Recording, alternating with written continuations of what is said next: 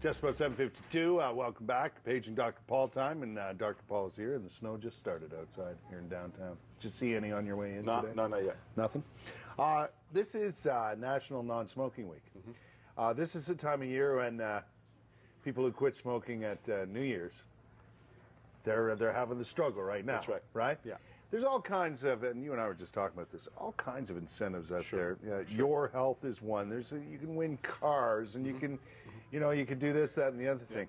But one thing to consider is the secondhand smoke. That's right. That you're affecting others with. That's right. The message is out there. If you smoke, you'll get sicker and you'll have all kinds of problems in the long run. We know that.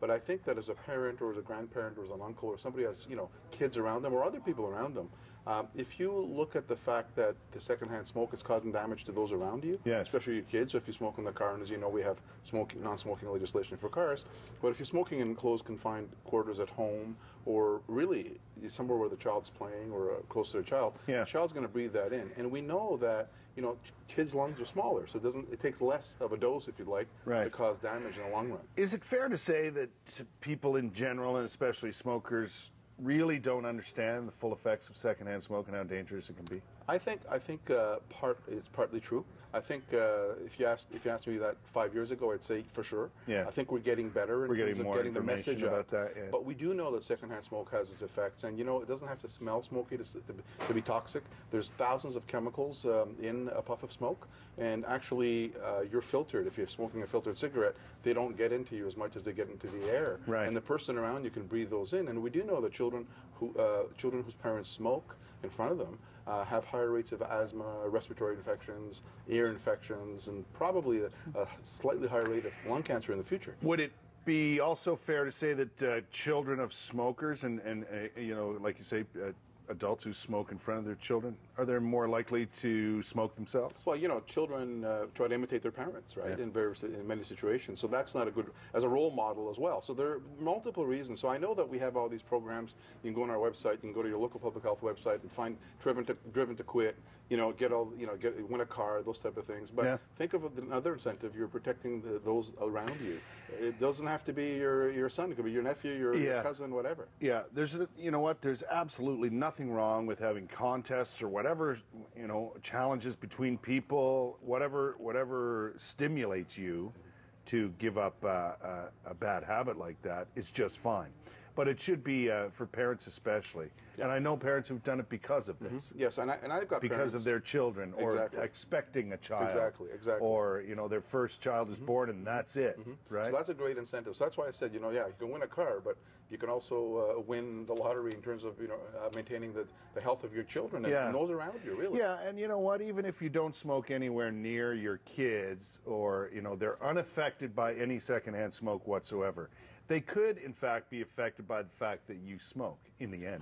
Yes, they may be affected by that as well. Right. Your health, your future. Exactly. Their future, depending on your future. Exactly. And that's why you're seeing more and more of a push now. I know Ottawa's studying it. We're studying it in the eastern areas as well as, in parks and those areas where kids are playing to limit that as well. But that's not what I wanted to really focus on. I wanted to focus on the fact that if you're smoking and if you've got loved ones around you, stop smoking for them as well. Yeah. Your health is on the line, but so is theirs. Yeah. Do we have? Do you have information and help readily available to people? I know the city does. And all the city, Ottawa Public Health, our Eastern Ontario Health Unit, eohu.ca. We've got a 10-day online quit smoking incentive program. Right. You can go to the Canadian Lung Association, Cancer Society. There's a driven2quit.ca website. There are resources out there, both in Eastern Ontario and Ottawa and all the area that's watching us today that are available for you to quit smoking, either one-on-one intervention or nicotine replacement therapy, a combination of classes, those type of things. But if you want another added incentive, and if you've got kids and you're smoking, think of your kids.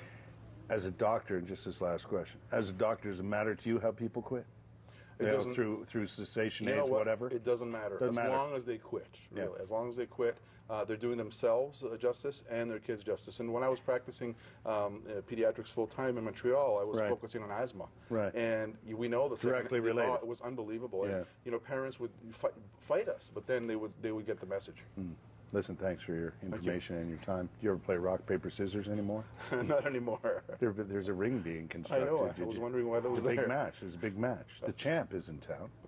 And there's a new lottery game, actually, that features rock, paper, scissors. We're going to have a rock, paper, scissors challenge here on the show coming up shortly. The action in the kitchen. Clifford's here from Brook Street. He's getting busy in there.